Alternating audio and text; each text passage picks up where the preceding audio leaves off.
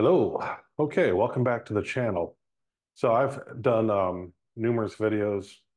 I think we could call it numerous videos on taxes and living abroad. One of the primary reasons that I left the US was to save on taxes. Now, I've done videos how I structured it, but now this has been almost 2 years since I left the US, and I've got a partial tax year and a full tax year in. So I was kind of waiting to get the full tax year in, which was 2023, to give an update on, did this work? Was this a successful move? Now, when you're going abroad, there's a couple variables that make it successful or not successful. Certainly, fun is one of them, and I assure you that's been happening. Adventure, trying different things, all that's great.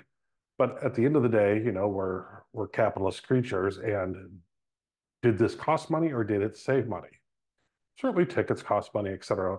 But this has definitely been a money saving experience for me. And I break the money savings down into how much have I saved just in day-to-day expenses because I'm no longer eating expensive US food, etc. I'm not going to talk about that though, because there's plenty of videos to talk about that, how cheaper it is, much cheaper it is to live in South America and other countries. Let's talk about taxes because that's what I started all this for. So what I'm going to go over is basically the effective tax rate and how much I saved on that.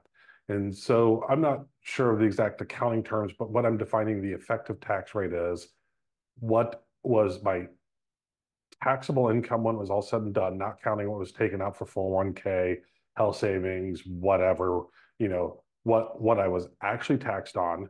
So I guess that's the adjusted gross income from year to year and taking a percentage of how much federal tax I owed total, not just owed at the end of the year, but how much the federal tax bill was after calculating taxes. So in the past, I've always had to pay a little extra because I calculated low because I'm bad at math. In this year, I got a lot back. So let's talk about the effective tax rate. So to evaluate whether or not this was a good deal for me financially, again, I'm taking out the lower cost of living. I'm just looking at taxes here. In 2021, I had an effective tax rate of 18%. So that's taking all my deductions and everything and just that I could off the adjusted gross income, taking that, what I owed in taxes, doing a simple divide, it was 18%. A lot of that, some of that's at the lower tax rates, and then some are a higher tax rate than 18%. But just the straight average, it was at 18%. I didn't calculate for 2022. I did reduce my taxes in 2022, but because that was not a full year, I didn't count it. So the first full year was 2023, the taxes I just filed back in February. And I did file actually early for the first time in many years because I was excited to file them for once in my life. I had an effective tax rate of 9%. So that's a pretty significant savings for me being able to take off what looks to be about 9% in taxes. So 9% of my income back to me as a refund. That's pretty nice. So, did I have fun doing all this? Well, yes, of course, but we're talking money here. I think another logical question would be, did I have any trouble with the IRS? Knock on wood, I have not. They took about 4 to 6 weeks, somewhere there. I don't remember. It was definitely towards the long end of what they say for a refund. But it was within their timing, what they say for a refund, 4 to 6 weeks. I did get my refund. No fuss, no muss. I assume they double checked everything, and everything looked good. Why did everything look good? Well, I think the reason why my taxes were probably done quite well is because I didn't do them myself. I hired an international tax preparer. Specifically, I use Greenback Taxes. There are many out there. I found Greenback Taxes on a Google search or something. I've interacted with them. I really like them. I like the guy that prepares my taxes, John, and he did all the forms for me. And they take care of things like, the bank accounts. They know the questions to ask. So you have a bank account with more than 10,000, et cetera, because there's some pretty stiff penalties from the US government if you don't do this right. So, and I'm not a big fan of paying penalties or anything to the US government. So I hired these guys to do it right. Are they more expensive than TurboTax? Oh yeah. But did they find nooks and cranny corners to legally get me more taxes back? Yeah, they did, and they did very well by me this year. I was very excited.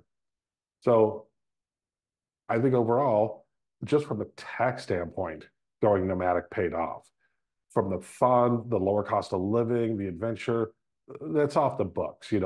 That's very subjective. It was for me. Was it for other people?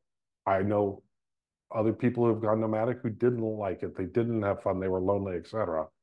That's not me. I also have a wife with me, so that makes it very convenient. So I'm never lonely.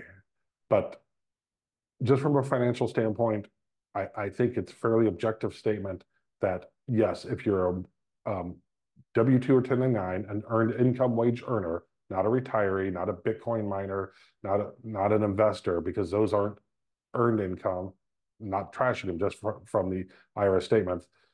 That's not earned income. Earned income is 1099 or W-2. You can take the foreign earned income deduction, which is 120,000 in 2023, 126, I believe, in 2024.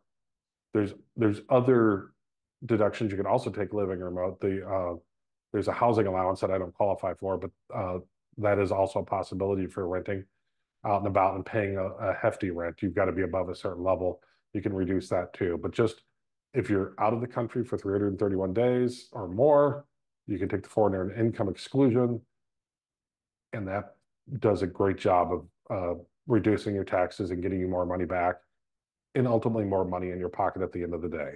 So I wanted to make sure I got the checkup video out there because I've talked about it. It was all theory. Now it's actually practice. I'm making good savings on taxes and having fun doing this. So I hope you find this interesting. I hope you're able to move abroad and have some fun with it. I'll try to get some more videos out. I know I'm pretty lax on the videos. I don't think anybody cares. This was the first time I thought I had reasonable content to put something out with that might be useful. I will be flying again and get a review of the Delta A350 up hopefully in a month. So take care, and I'll talk to you soon.